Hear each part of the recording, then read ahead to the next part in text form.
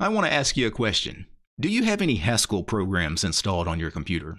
And the reason I'm asking this question is because I hear from a lot of folks in the Linux community especially that they don't have any Haskell installed on their computer.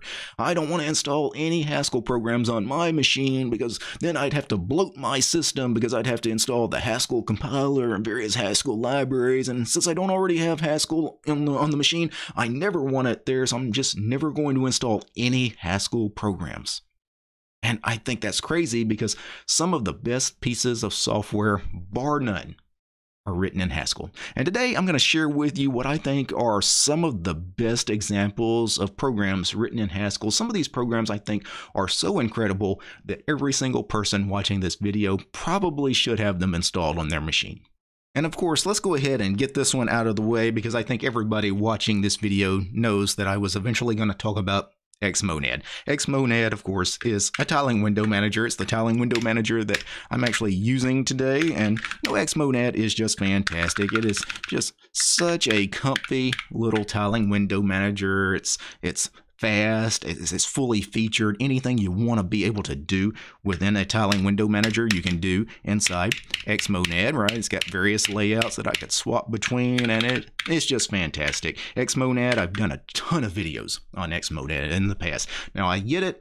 Not everybody likes tiling window managers, but a lot of you guys that watch my content, I know, use tiling window managers. And if you're a tiling window manager user, but you've never actually tried Xmonad, you owe it to yourself to try out this window manager because virtually anything that you can imagine, you can get done with Xmonad. It's just fantastic because it's so extensible because of all the Haskell libraries that have been built supporting this window manager. The next Haskell program I want to talk about is another one. I've done a video on this one as well, and that is Aura. Aura is a package manager. It's actually a AUR helper, so it's for Arch Linux users. So obviously not everybody uses Arch, but if you do, Aura is pretty cool because, it's just well, let me clear the screen here.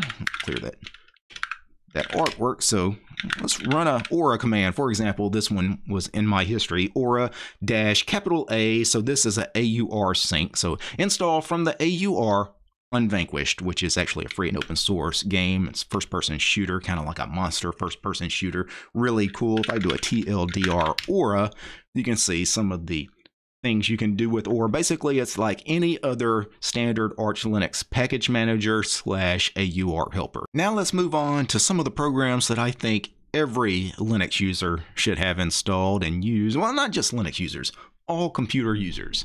Let's talk about shell check. What is shell check? Well, as the name implies, it checks your shell scripts. It checks the syntax in a shell script. So let me cd into a repo that has some shell scripts. I've got some shell scripts here. So let's do a shell check on a particular script, and I'll get a warning. It says, I should have written this particular command differently. It doesn't like the asterisk there. It's complaining about the use of a glob there.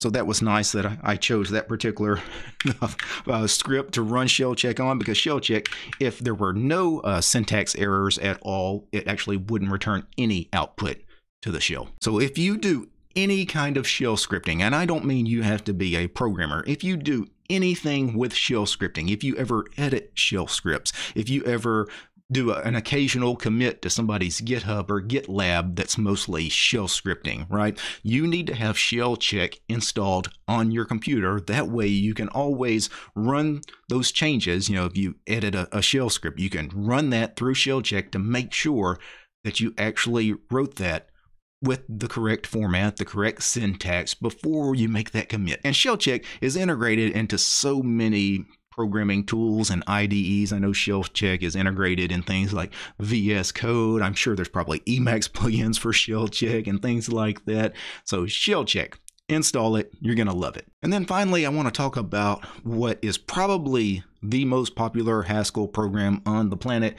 and that is Pandoc, the Universal Document Converter.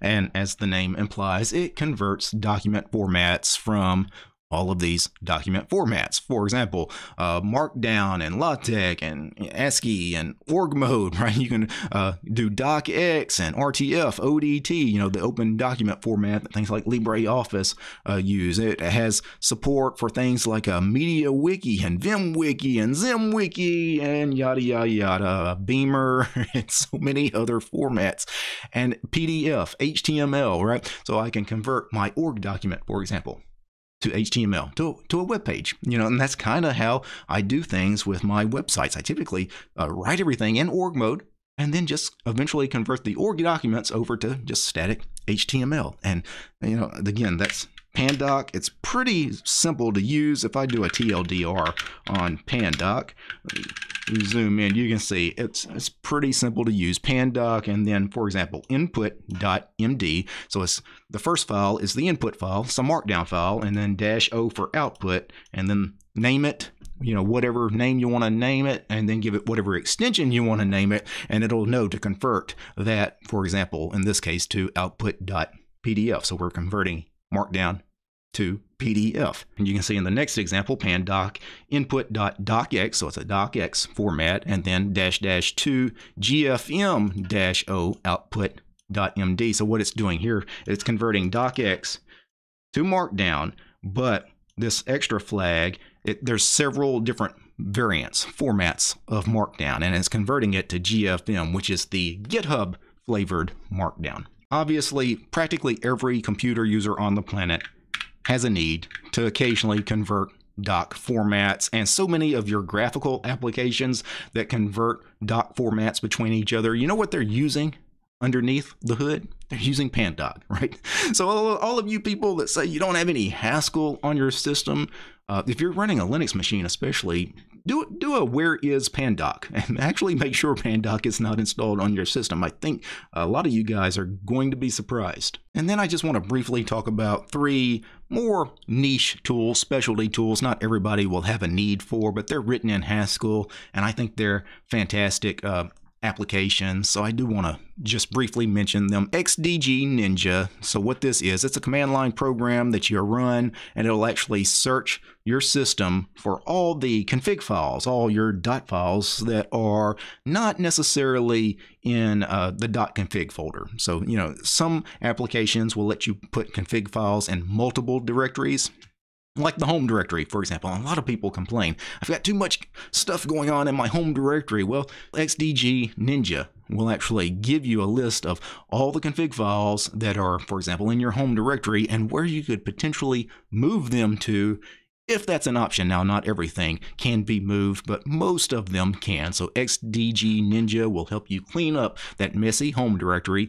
Git Annex is another one. This is a Git-related tool that I did a brief video on, just barely scratching the surface. This is a very powerful program, so it allows managing large files using Git, because by default, Git does not handle large data files well, so Git Annex will allow you to do that. And then one other one I've never actually used, but I did think it was fit just for historical reasons. It's kind of a neat project, and that is Darks. So Darks is a free and open source cross-platform version control system. So this is an alternative to using something like Git, which a lot of people, especially just casual computer users, they know about Git because of GitHub and GitLab, right? They know about version control, but they don't know that there's other things, there are other version control systems out there other than Git. Some of the ones that were very popular in the past include Mercurial and SVN, and you had,